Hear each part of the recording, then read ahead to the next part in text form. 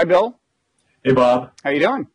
I'm good. How are you? I'm very well. Let me introduce us. I'm Robert Wright of Blogging Heads TV. You are William Broad is the version of your name that will be familiar to pretty much everyone, I think, from all your science and technology coverage for the New York Times over the years. Right. You've also written a number of books, including The Science of Yoga. Yay, Science of Yoga. Recently published, which I recently saw on the New York Times bestseller list. And it has this cool tactile thing going on the jacket, which I would point out is not available on the Kindle edition. No. Which is 2 dimensions at most, I would say. Right. And we were thinking about adding scratch and sniff, but that costs too much. So. Really? Yeah. My publishers always spring for scratch and sniff. So yeah, everybody should have it, I think. Yeah, it's always worked for me in the past. Mm-hmm.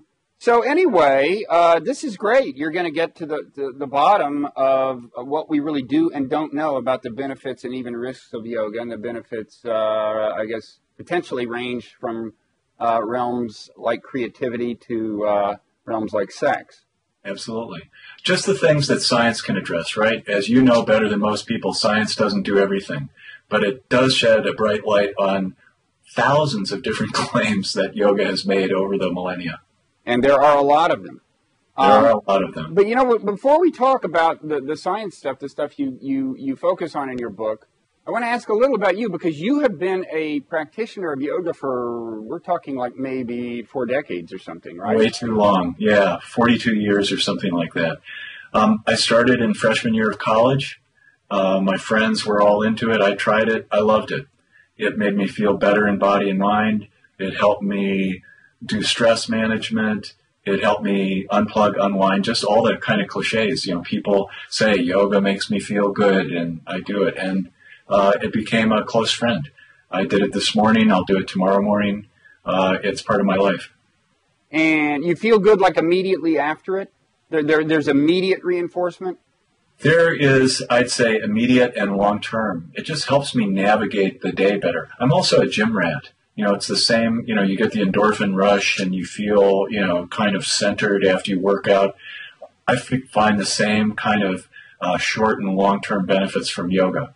It just gets me in the right place, and it helps me concentrate.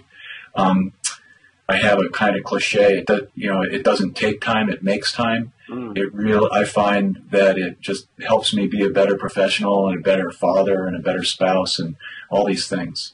Wow. Yeah, exactly. Buy my miracle pill. Sign me up. I don't know. I think it's too late for me, but never too late. Just think of.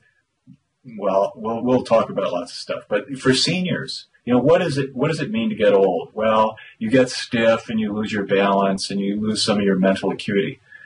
Yoga addresses all those things. Now, wait a second. Is this pitch directed specifically at me, the pitch to yes, seniors? Absolutely. I'm looking at you here and thinking, geez, this guy really needs a little help. Okay, well, buy my miracle cure. I'm not sure you're getting off on the right foot in this interview, Bill. But God knows. In fact, I woke up this morning and thought, standing up in the morning isn't getting easier. No. The vertical position is really challenging, right? It's a yoga asana. They call it the mountain pose. You stand there very vertical and just take it all in for a while. So what is the difference between like yoga and just exercise? I mean, the way I think of it is, well, exercise is kind of more vigorous, and most forms of yoga, at least, are not so much. And I just think stretching. When I think yoga, I think stretching. Is that indeed? That's a lot of it. That's a lot of it. It's very, in its older forms, there's sort of a blurring that's going on. Contemporary yoga can get very fast and tries to be aerobic. But usually yoga is not aerobic. It doesn't do the cardio. It doesn't get your heart pounding so fast. It's part of the book. There have been a number of scientific studies now that have shown that it doesn't get you into the cardio zone, which is the sort of golden place that public health officials want you to get on a regular basis. It's very different, really, from regular sports in this stretching thing. Also, in its older forms, in this sort of centering and turning your focus inward. a lot of yoga is to try to draw you in, to make you concentrate on your body and inner things rather than outer things, which is what a lot of exercise does. So it's a whole different paradigm, if you will. It's tends to be more gentle, tends to be inward rather than outward. You're right. It's a lot of it is stretching. But there are a lot of other things that go on. The breathing, regulated breathing, which turns out to be surprisingly powerful, not for the reasons that most yogis think, but it really works and does interesting stuff physiologically. Okay, just quickly on the inner-outer thing. I mean, this, I've kind of wondered about this. I mean, there is, on the one hand, a kind of spiritual aura surrounding yoga, I guess having to do partly with its historical origins. I think way back in time, it may have been more closely associated with meditation than it is now. I mean, to the extent that we can discern, it's. But there is still this, and this is one thing I did not appreciate when the book came out, because I think a lot of people are still wedded to it. There is this whole mystique of perfection. Yoga is perfect. Big yogis are saintly in some kind of way that's beyond us. And the fact that the book brings up some, potential dangers and shortcomings has been, has prompted a tidal wave of criticism. And I think some of that goes to that sort of residue of perfection that hangs around yoga because of its spiritual roots. Okay, and that is still kind of there.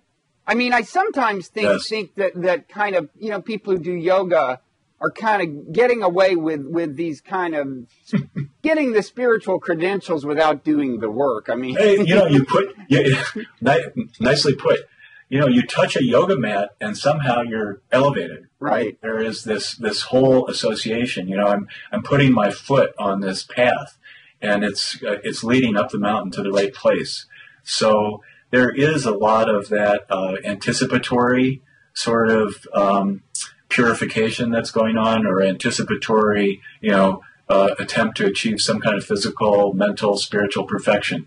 But it does come down, and there's also a lot of hard work. People go to these classes and they work like crazy. I mean, I couldn't believe I did a class in Manhattan with this guy, Glenn Black, who is just a talented teacher, and man, I got out of that, and it took about 4 or 5 days to recover and to get my equilibrium back. It was so intense. So there's a huge spectrum. There's a fundamental misleading thing, and it's even in the title of the book, right? The science of yoga. Well, the complicated truth is that there is no one yoga. There's lots of yogas. There's hundreds or maybe thousands of them. So, for science to grapple with this, for individuals to make generalizations, for authors, pushy authors, to sit there and say, this is what yoga is, this is what it isn't, this is what it can do, this is good and bad.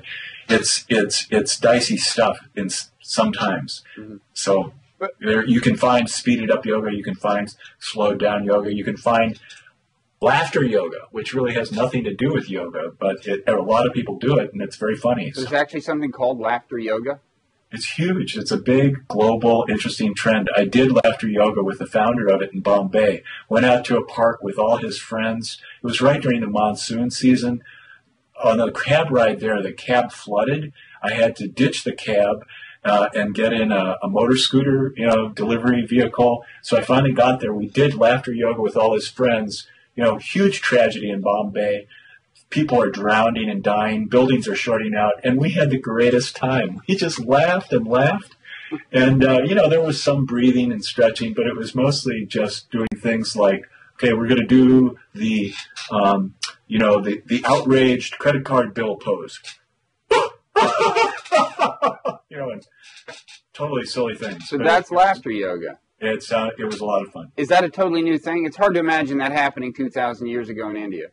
It's a totally new thing. He invented it, and it goes a lot. There are a lot of laughter yoga groups in India. There are a lot around the world. There are some in New York City.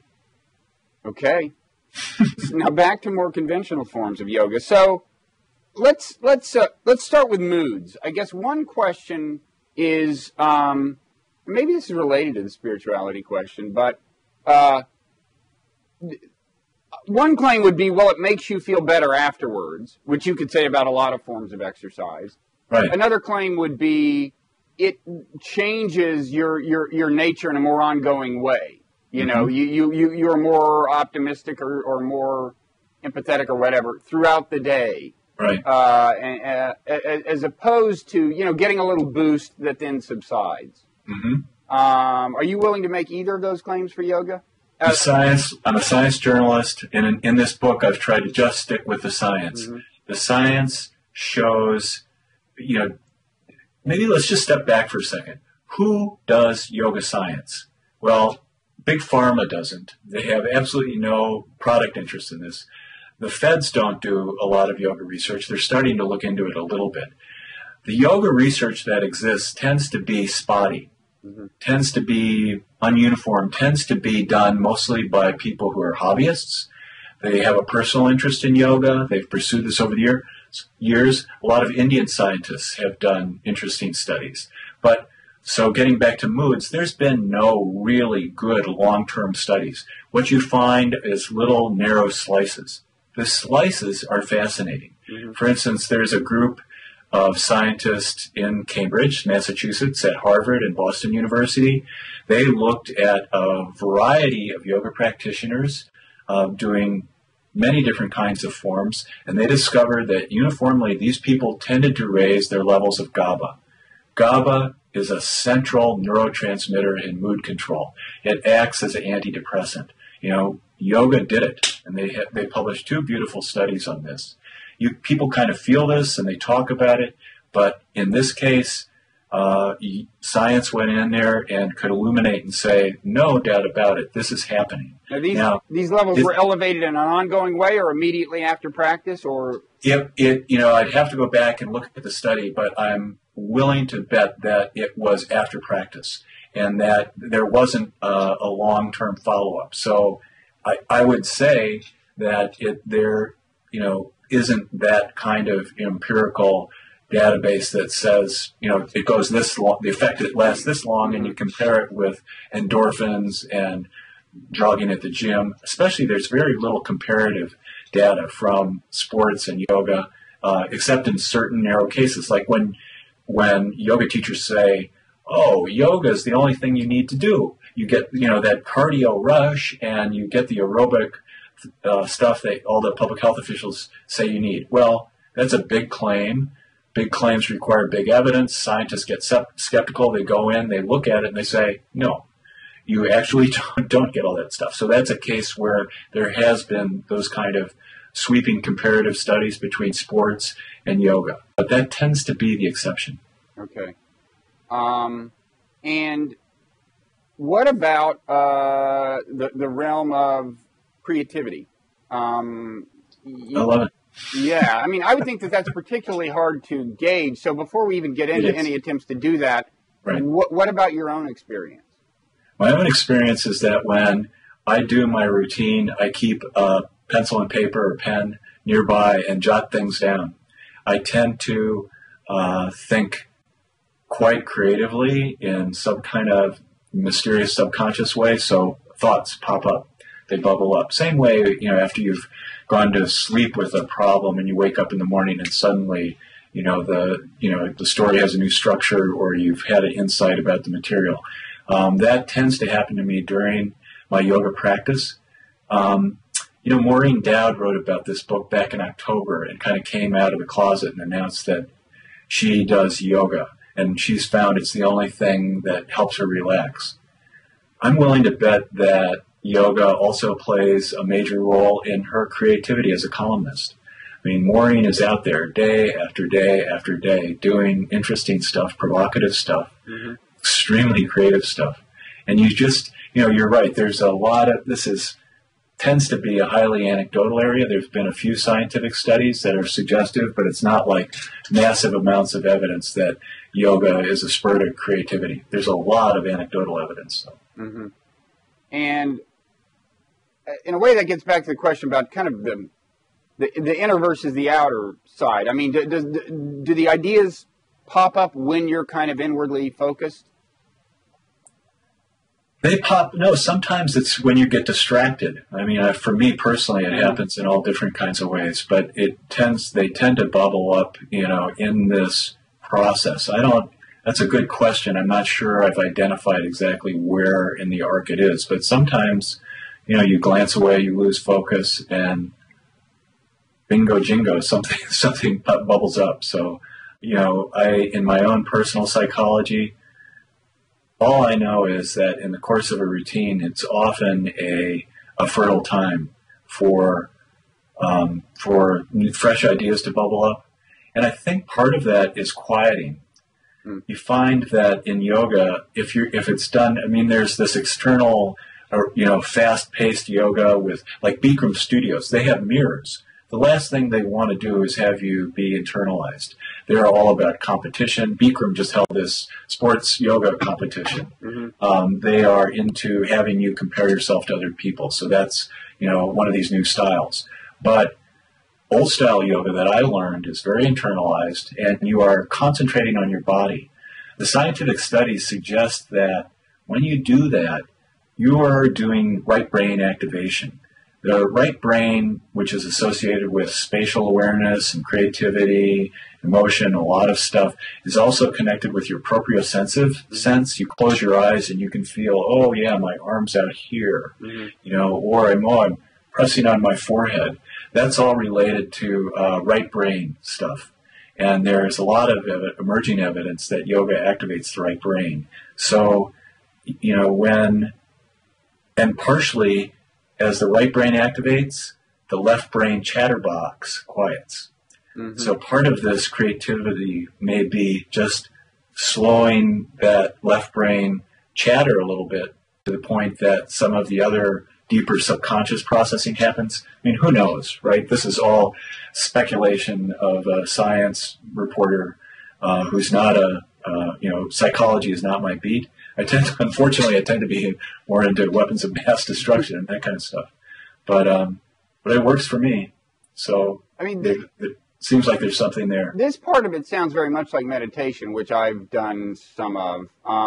And, the idea, at least in the tradition that I've practiced, is for starters to still your mind, to calm your mind. It does involve internal awareness. Through breathing? Focusing on breathing and focusing on sensations throughout your body. Yeah, it's very, what is it, Vipassana? Yeah, that's what I've done. Okay, well, this is, to me, yoga done right is a sort of flowing Vipassana. You're using all those tricks and techniques and incorporating them in a wider physical regimen. And the effects are quite powerful, as is this, this focusing on your breathing and doing this Buddhist kind of concentration on your body. And I think I think these are all kindred disciplines. They approach it in different ways, but the effects are similar.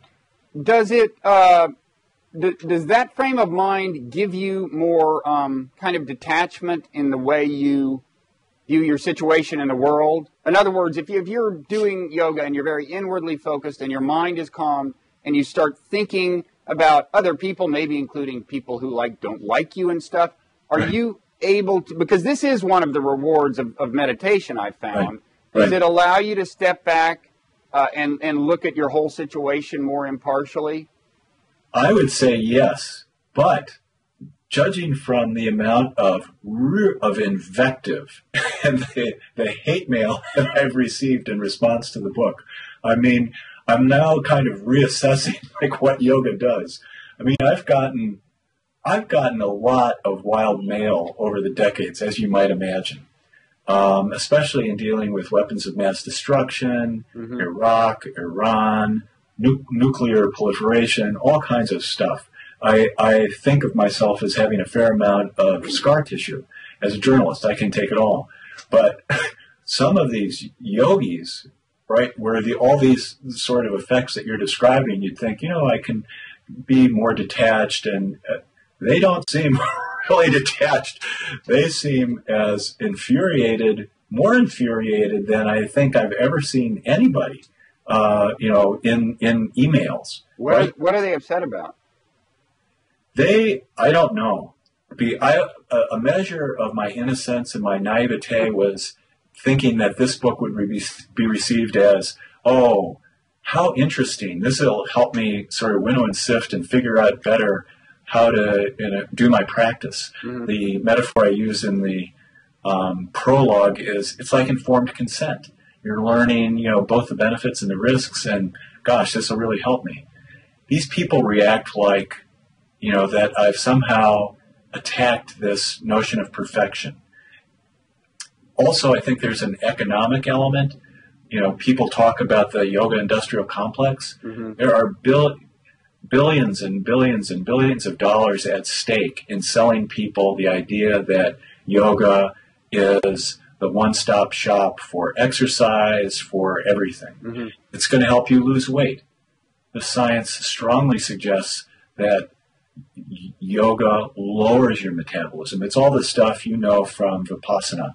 You are relaxing. You are de-stressing. Yoga assuredly does that. Mm-hmm. But you go into the literature and you see one book and one yogi after another saying, yoga revs up your metabolism. It really gets you going. You'll burn more calories and automatically lose weight. Mm-hmm. Well, the people who are selling that to millions of consumers out there are frightened by science saying that's not true. It's an economic threat. So I think that's part of the negative reaction as well. But they're hating on you.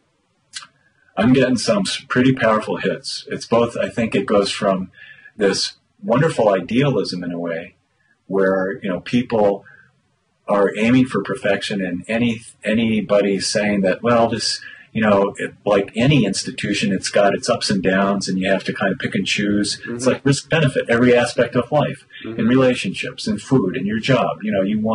You pick a path, right? And you should do that in yoga. And they're saying, no, it's perfect. All the way to the people who are selling all kinds of miracle cures. I mean, go on the web. Mm-hmm. Yoga will cure cancer. It's over and over and over. I mean, you see it there. And a lot of this stuff is just off the charts. Mm-hmm.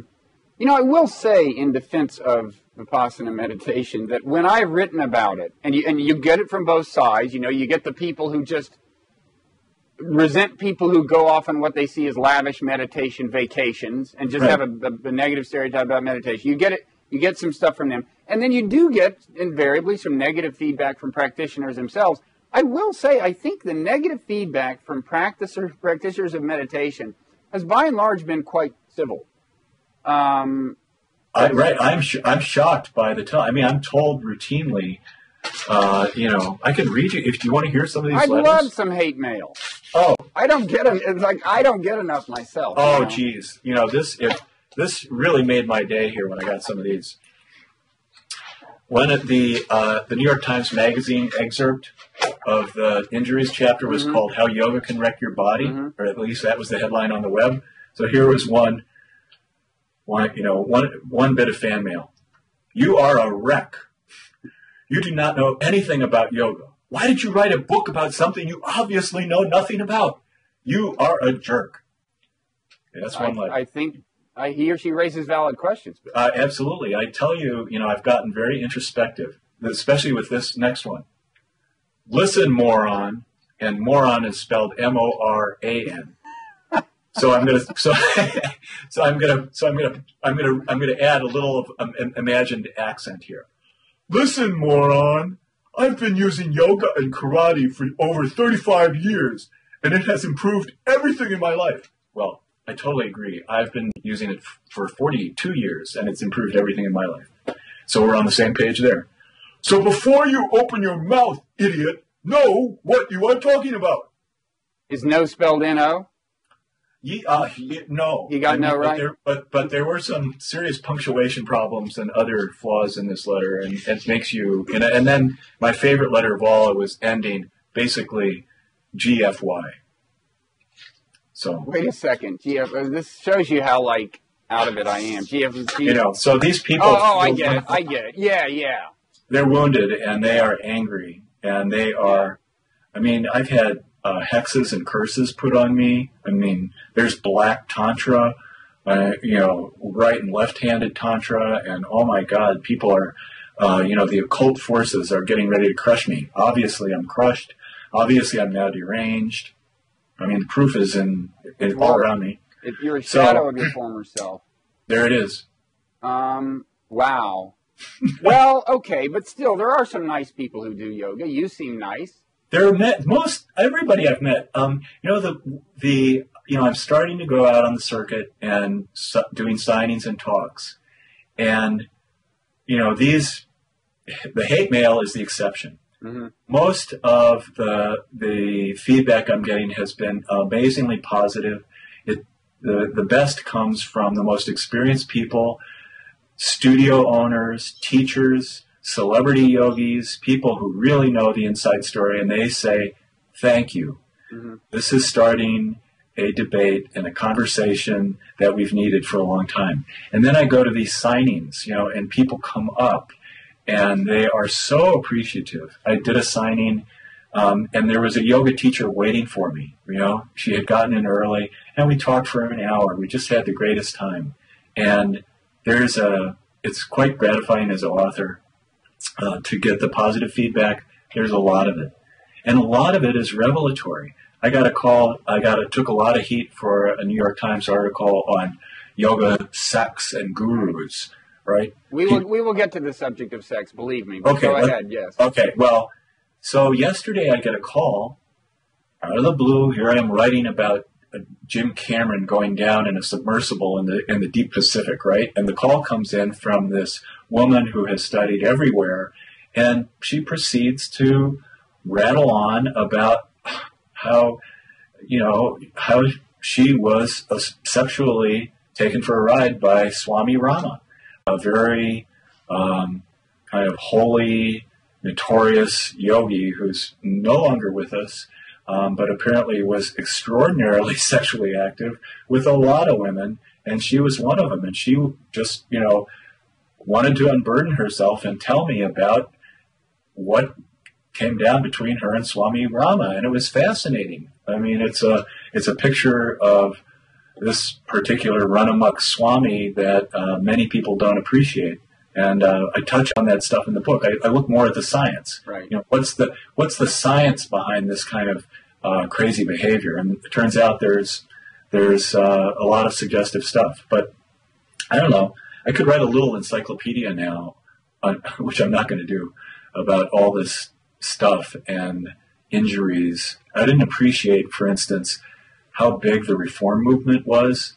There are lots of people out there who are styles, individuals, schools, studios who are working to make yoga safer. They're very aware of the potential of injuries, and they are reinventing poses. They are customizing things. A lot of picture book yoga is forcing people into picture-perfect postures rather than having the postures adapt themselves to individuals, right? All of whom are unique. One of the big shocks for medical students when they sit there in anatomy and cut open the cadaver and go, oh my gosh, the organs aren't where they are portrayed in the textbook. Mm-hmm. Well, that's true for all of us. The organs aren't in the right place, and our muscles are all a little different, and we have all these quirks and idiosyncrasies, and to try to impose these cookie cutter poses on our unique bodies can oftentimes result in problems. And what are the biggest kinds of problems what's the gravest kind of injury that can result from an overly rigid conception of standard practice? Do I have a second to go grab a prop here? We encourage props, yes. And while you're gone, I will juggle. Here's Bertha. Ah. Okay, Bertha, has, here's a former yoga student who had a bad problem, and I'll show you right here. I came at yoga as this sort of, stress management. It's really, I'm a mediocre yogi, right? But what surprised me the most is there are these big extremes, really good and really bad. Here's one of the worst. This is the vertebral artery. Mm-hmm. Unlike any other place on the human body, this artery winds its way through a bony gauntlet. Now, is that right below that's in your neck right there? This is the head. Yeah. This is the neck. This is C1, C2, C3, C4. These are the cervical vertebrae. Mm-hmm. And from C6 up to C1, this artery is winding its way through this bony labyrinth. I don't know if you can see that, but it's wild. There's no place on the human body like this, and it's right in the neck. The carotids, which go through the front here, and you can feel them pumping away alongside your windpipe, it's a whole different deal. There's no bone around them, but there is right here. Mm-hmm. Well, in some yoga poses, like shoulder stand, which I don't do anymore because of what I discovered, plow position, which I don't get close to because of what I've discovered, you are bending these fragile little arteries around a lot. Mm-hmm. What happens is you can tear the inner lining, then the lining starts to bulge with all kinds of blood cells and clots, and you can occlude the artery, or the clots can let go and go into your brain. Either way, you're going to have a stroke. That's brain damage. That's a very bad day of yoga practice. It can send you to the emergency room, or it can send you to the morgue. About 10%, about a little less than 1 in 20, a little less than 5% of people who have these kinds of what they call arterial dissections die. So it's a very serious injury, and to my eye, it goes way beyond the kind of like, oh, it's just a sports industry, injury. I mean, everybody gets these things. So this is different. This is way serious, and it's something that I talk about at some length because even though the risks are low, mm-hmm. the consequences can be extraordinarily high. And some of my critics have said, oh, he only cites old literature. This stuff doesn't happen anymore. That's passé. Well, A, they don't understand how the scientific literature works, which is just as prone to fashion as anything else. If it's hot and new, journal editors want it. Mm-hmm. If after a while they say, oh, well, we've heard about yoga strokes. What's new? They won't accept the articles. So it becomes a general topic in medicine. Right. But also, I can read you one of the letters if you want. I've got a lot of letters on serious injuries, including strokes. A guy last year suffers a stroke, and he's still in therapy. He says his life is shattered emotionally and physically. He's trying to get it together. These strokes that go through because of the problems with the vertebral artery go to the old brain, the rear brain, the hindbrain, the cerebellum, which controls all your muscular coordination. Mm-hmm. So ironically, yoga priding itself on this sort of muscular perfection and being able to do these elaborate physical things, it attacks that quality. You can still think perfectly clearly because you're still getting your forebrain and the prefrontal lobes of your brain are all fine. Mm-hmm. Rational thought is fine. But in terms of sort of those more ancient functions, you can be in serious function. The muscles in your face will start to droop. You get something called Horner's syndrome. Mm-hmm. It looks terrible, and it's like Parkinson's-like. You can't, I can't grab that coffee cup. Mm-hmm.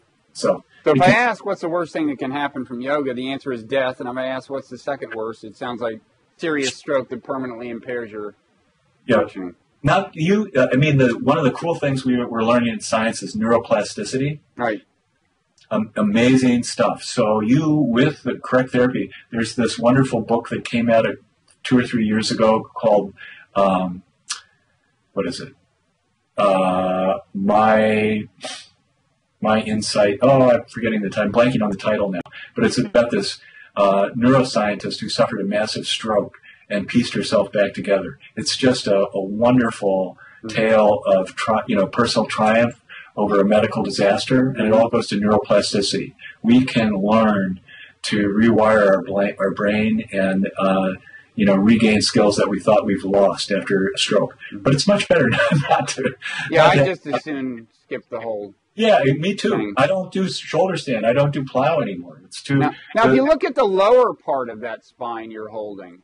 Yeah. Here's my question. I think a lifetime, I started off with a handicap, which is that I'm tall and thin. Handicap in terms of the likelihood of developing back trouble. And then a lifetime of sitting in chairs and giving no consideration to my posture. Everybody on this model spine, they have a little built-in herniated disc here for you. And thank for you. you. That would be mine. Yes, thank you. Right, it's right here.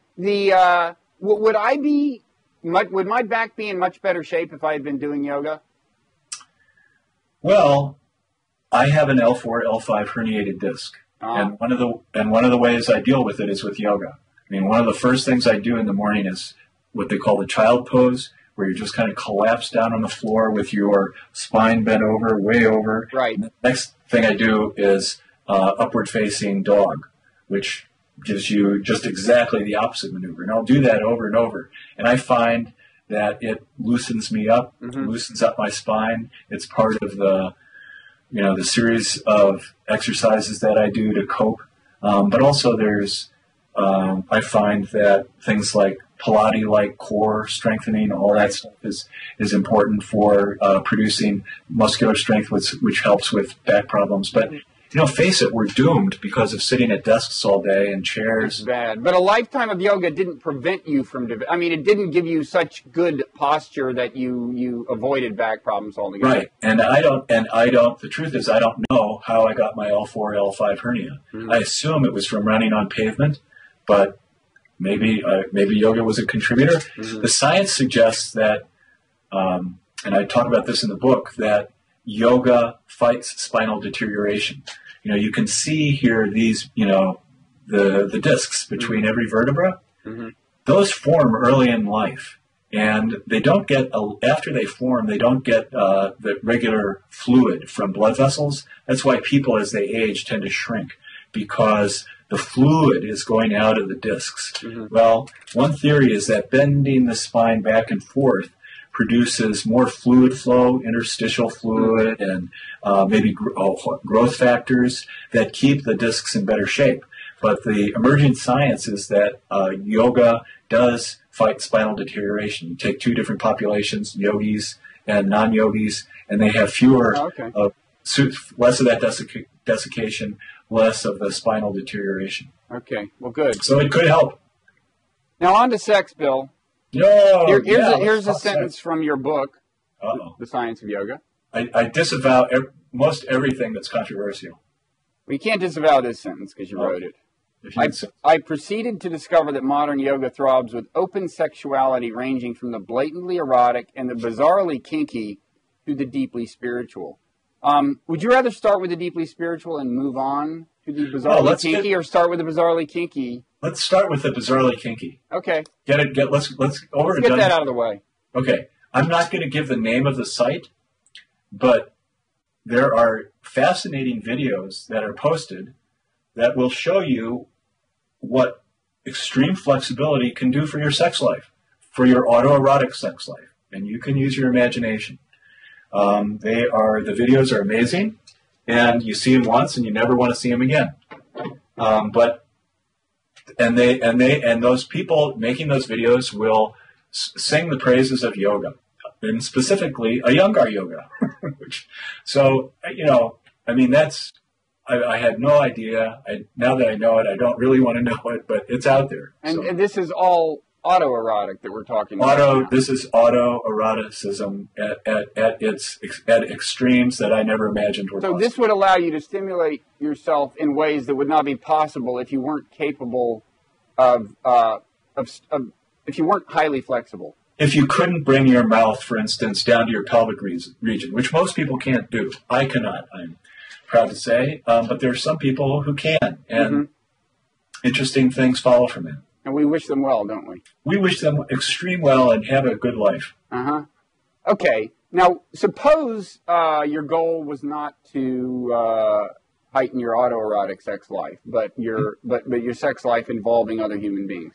Yeah, I think that is one of the, there's so much in this area. I devote a chapter of the book to it, but there are some people who suffer with what therapists call SAD, sexual arousal disorder. They do not they cannot get aroused. They are just lumps, and they don't have the hormonal wherewithal to be able to have satisfying heterosexual or homosexual or any kind of relationships. They just don't get horny. Mm-hmm. So for those people, a little bit of yoga may go a long way. I mean, the clinical evidence is real clear.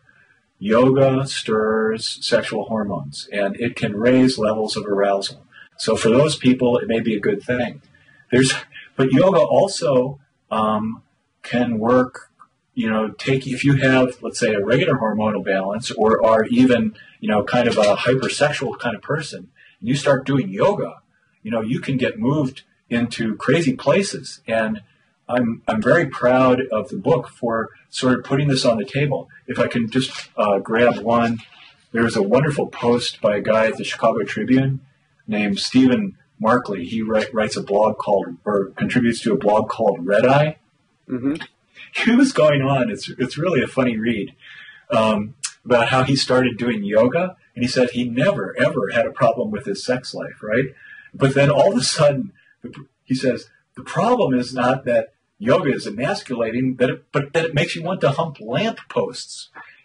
And he talks about how he's like basically lit this fire in his body, and he was freaking out, and it was only when Maureen Dowd told him about the science of yoga that he kind of had this eureka, because he'd never been told this in yoga class. He'd never been informed that, yoga is not only a good bracing tonic for all kinds of stuff, it stirs hormones, and it can stir your sexual hormones. So, the blog is sort of a thank you to the book for raising the issue. Well, and in fact, yoga does raise testosterone levels, whereas some forms of exercise actually lower them. The kind of pounding, the standard exercise physiology texts say that things like jogging will lower your testosterone levels. Mm-hmm. I think it's probably because of stress. Those kinds of hormones tend to be stress-related. Yoga is a de-stressor. So as it relaxes you and does that stuff, it has this ability to lift things that are the opposite of stress. You think of being in the mood. Well, when it's going right, the mood, at least at the beginning, is not very stressful. It's very relaxed. And that's what yoga does. And it turns out there's lots of physical evidence for that. Brain waves, hormone levels. At the University of British Columbia, some interesting researchers looked at fast breathing, which is often done in yoga classes. It's called Bhastrika Pranayama. That kind of stuff. Mm-hmm. Presto changeo, blood flow was increasing dramatically to the genitals of the people who they were studying, right? And they did all kinds of interesting controls. They did it over and over. They've published, I think, over the course of about 6 years, more than 2 very interesting papers. And, the blood flow is increasing, just as certain yoga poses will do. The cobra, which is a very old yoga pose, where you're laying down, prone, and you lift your head and your upper torso, so all the weight is on your pelvis. Mm-hmm. Well, that also will increase circulation there, and apparently that's the reason that the testosterone levels go up and you get this revitalization, this kind of stirring of your sexual side. So kind of regular yoga, even yoga that's not specifically directed toward this goal, and I think some yoga is directed toward the goal of enhancing your sex life, but regular yoga makes you more amenable to sex and can heighten your sexual arousal? Yes, but they're just like, at the beginning of this conversation, there are many yogas. Some feature some of the old tantric poses more than others. Right. There are poses that are hardly ever done today called like Agni Sara. I'm probably mispronouncing it. It's this wild abdominal kind of. I think Agni means fire in the language of whatever in India. Sanskrit, absolutely. It's and fire you get when you do this pose, or something called Nali Kriya, where you isolate abdominal muscles and create kind of like a butter churning effect through your abdomen. Well, you are stirring a lot of stuff when you do that. Mm-hmm. Those are some of the old tantric ones, but even the kind of cleaned up hatha that we all do today still has a lot of this residue of sexual arousal. And interestingly, Iyengar, in the Light on Yoga, which is one of the classic yoga texts, at the end, issues kind of a warning. It's very veiled and opaque. You have to kind of have it's all coded, and you have to have the right lens to get what he's talking about. But he's basically saying, watch out. This can really stir the sexual fires, and if you're not careful, you'll spend your life in sexual abandon and fall far off the path. Sounds interesting. One of the pitfalls. One of the pitfalls, yeah. Watch out. So tantric yoga has been specifically geared toward sex life from the beginning. Is that right?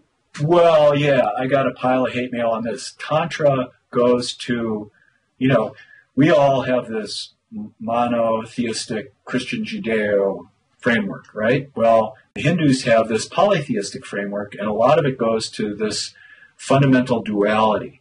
And Tantra goes to this yin-yang or male-female, Shakti-Shiva duality. And it talks symbolically about oneness. You unite the worldly dualities in yourself and you achieve enlightenment. So a lot of Tantra is nothing more than a meditation or a religion or aspiring to this oneness. However, there's heaps of scholarly and wonderful visual evidence. I could show you. I can't. The Khajuraho temples that were raised in medieval India. It's just well. You know what? I can show you. We're on TV, right? I hope so. If all is going well. Is porn okay here? Porn is encouraged. Porn is encouraged. Here's medieval porn. Here we have an early headstand here with can you see that okay? Well, it happens to be right behind my face, which is superimposed on your face. So if you raise it, I will be able to see it better, but I think other people can already see it. Okay. Yeah, I got it. I mean, this is an early headstand, folks. Now this, people would say, well, this is all about symbolic union, and oh yeah, it is. But then you get things. This is also from the side of the temple. Yeah. That's some more symbolic union, yeah. This is a very symbolic union. Yeah. And they're right. I mean, a lot of this is talking about duality, and let's study this, and let's get beyond it. But, they also there's whole books, the Yani Tantra, which goes into a lot of detail about having intercourse and the right kind of people to have intercourse with and when and how, and try to extend the length of this bliss so that you can reach these higher spiritual states. People don't like it. There was a whole laundering effort in the early 20th century to try to remove the tantric associations from yoga. I mean, as I spell out in the first chapter of the book, that was done mainly out of nationalistic interests. There was a concerted effort to throw off the British rule, and lots of indigenous arts got cleaned up and moved forward as part of that agenda. Yoga was one of them. All the unseemly stuff, the tantra, the sex. No. We're going to focus on health and fitness. And it worked. It became health and fitness, and it caught fire and spread around the world. But it still has a lot of these intrinsic physical associations, which can surprise people. Yeah. When I was in college, there was a hockey player, a guy who was very athletic, good-looking guy, and he said he was studying tantric yoga, and he had never struck me as especially spiritual. And it turned out he was totally just working on his sexual endurance and his his ability to gratify people, which is a fine thing. But it sounds like there are people within yoga who are opposed to that kind of instrumental use of the tradition. Well, they are opposed to any kind of association other than this clean, perfect road to, the high spiritual life.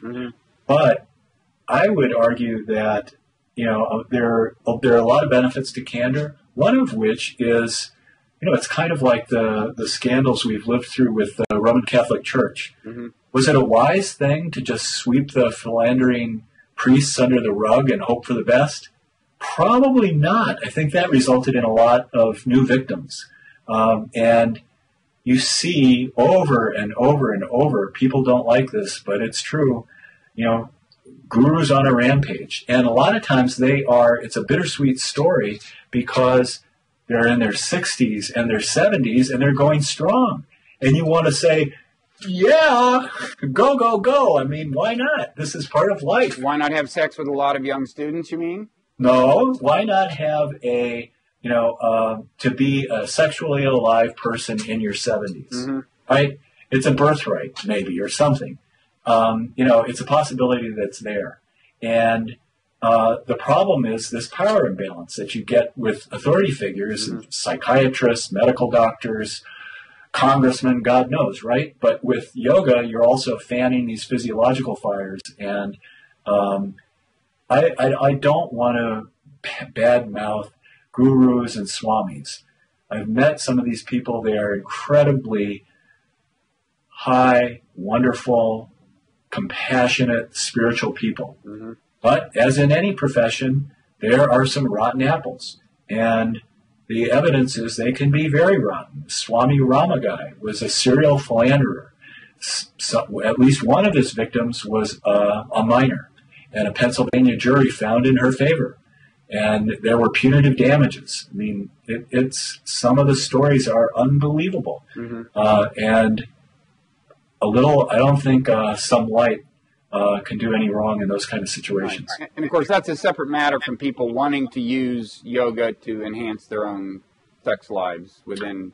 Yes, absolutely. Or, if they've got a low libido, raise it up. Or, there's also things you can do to cool the fires. I mean, that's one of the great discoveries as a science reporter is everybody knows yoga increases your physical flexibility. I mean, that's what it's all about, right? I don't think most people understand, and I think science is a window into this, into how much it increases your inner flexibility. It can do all kinds of custom things. And this is where in the epilogue in the book, I wax sort of like, let's move forward a couple centuries and look. I can see yoga doctors in the future, people who really take this natural path to using that inner flexibility for all kinds of, smart preventive medicine and health regimens. I mean, you can do a lot. This one guy I profiled in the book, Lauren Fishman, who is a wonderful physician in Manhattan who uses yoga. He has cured, I think, something on the order of 1,000 people of rotator cuff problems. Just by using a smart modified headstand. And no surgery, presto changeo, they're doing it again. They can raise their shoulders, they can do all this stuff. It boils down to muscle substitution. But it's a simple, natural approach. Why spend all that money on surgery and recovery if you can do it yourself? There's a lot of interesting stuff that I think that yoga can do in the future. Okay. Well, maybe that's a good place to leave it. Thanks so much. No. Thank you for your interest. I love it. Great book. Great looking book. Yeah. Cool tactile effect again. No scratch and sniff, but it does look pretty nice. Nice looking book. It's doing very well, getting you a certain amount of hate mail as well as love mail, and that's and balance after all is what yoga is all about, right? Amen, brother. So that's a good thing. Okay. Well, thank you. Thank you, Bob. Thank you so much, Bill. It's been a pleasure. Same here. Take care.